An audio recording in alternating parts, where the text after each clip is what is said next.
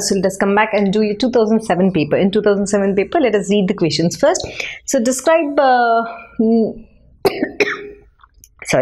describe the general trends and the following properties in the first series of transition elements. Okay, they want us to explain these concepts for the first series, that is a 3D series. Done.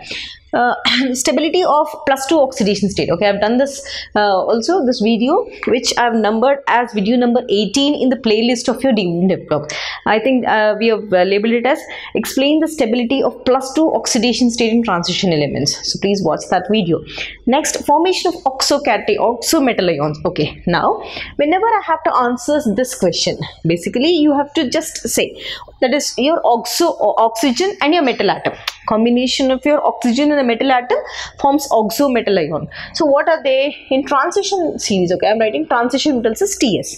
So in transition series, you have formation of metal oxides of type MO. Then it's going to form metal oxides of type MO2. It's going to form metal oxides of type M2O3. It's also going to form metal oxides of type M3O6.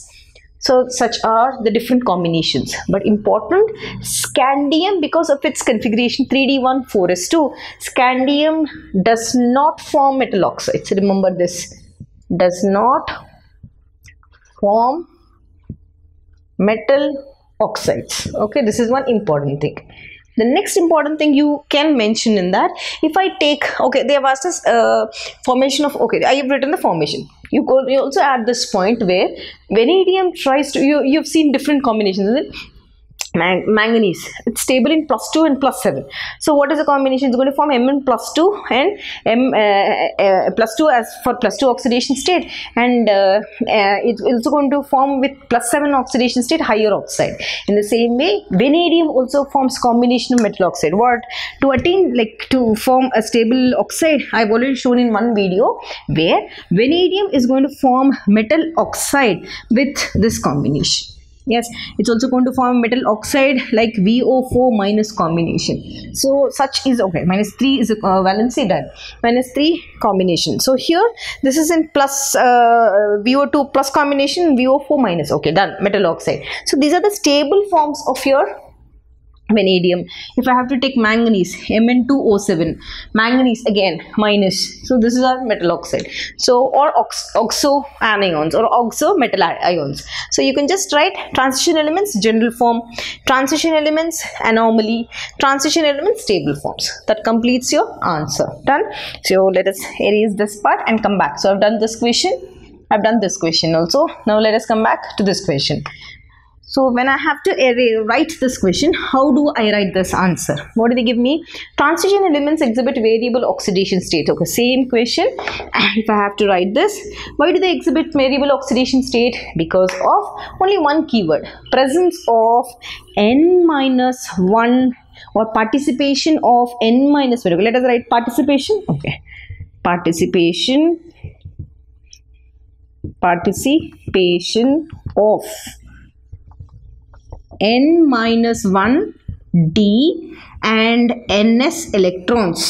So because of the participation of N-1 D Ns electron, it's going to show variable oxidation state ranging from +1 in copper till +7 in manganese. So this is your keyword. This is important for this question.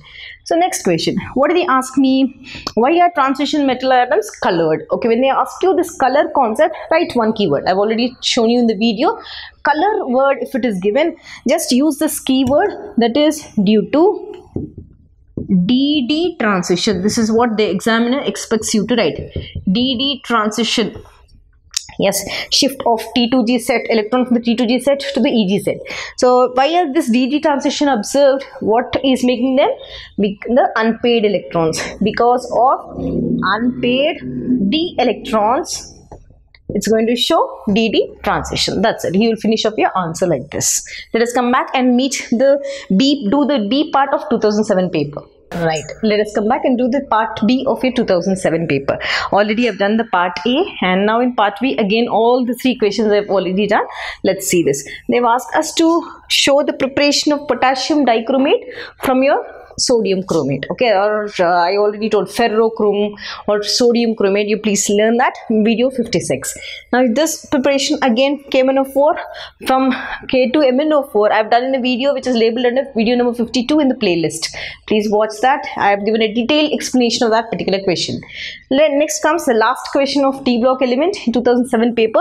What is lanthanide contraction? So a detailed explanation of lanthanide contraction is again dealt in video number 43. Please watch the video. You'll have a clear idea. Never solve board papers directly. But my request is try to go to all the concepts. Keep noting in your book.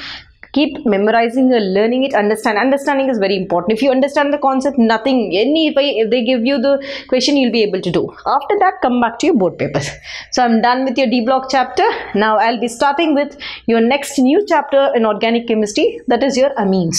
So let us come back and start with your amines chapter.